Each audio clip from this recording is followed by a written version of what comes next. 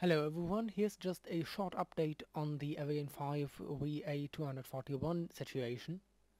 As a short refresher, today an Ariane 5 launched on the mission designated VA241, launching two communication satellites into geostationary orbit. One of them, SES-14, was also combined with a science package for NASA named Gold, so it's kind of a three-payload mission, but it's actually just a two-payload mission because it's only two separate spacecraft. The Gold package is combined with the SES-14 satellite. However, shortly after stage separation and second stage ignition, about 9.5 minutes into the entire flight, the communication with the rocket and the satellites broke off. Now, I have uploaded recording of that livestream, and Arianespace also released an announcement about this during their livestream. However, there has been a bit more clarification now in textual form.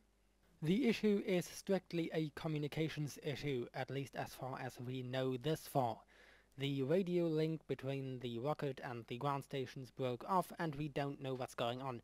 Now the rocket itself is mostly automated and doesn't really require communication for its flight. The communication is really there to see if everything goes well, confirm that everything goes well, and if anything goes wrong, maybe intervene, although that's not always possible.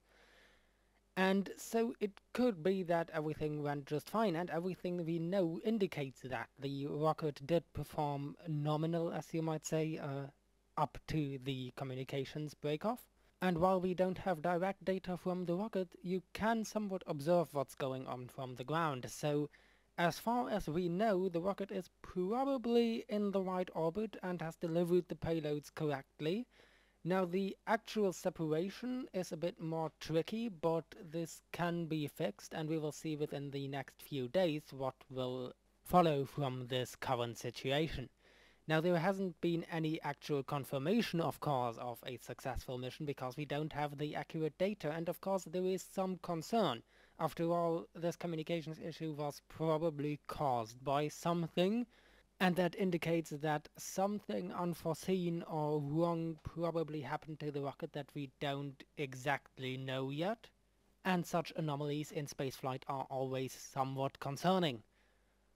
The actual target orbit is of course relatively precise, so while we can observe that the satellites seem to be in the generally right orbit, we'll have to wait for precise data from the satellites themselves or from the rocket to confirm if the mission is actually successful. And of course the separation and the actual operation of the satellites also has to start, and at some point communication has to return so that the mission can be successful at all.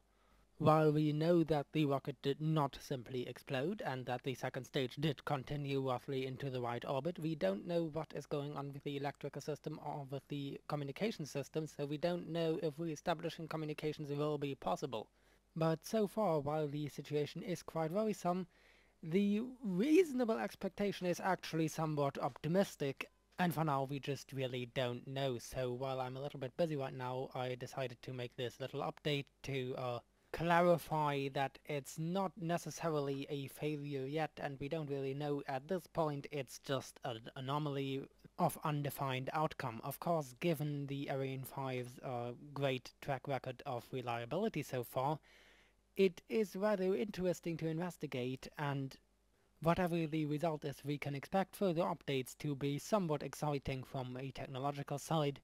As for any impact this might have on other SES group satellites, we don't know yet, and of course we have to wait out the outcome of this event, but most likely other satellites of the same group are usually launched on schedule independent of any potential failures of other satellites in the same constellation, so we can expect that the Falcon 9 SES launch coming up this week will probably not be influenced by this too much, and if this turns out to be a failure, a replacement satellite will potentially be built far later out.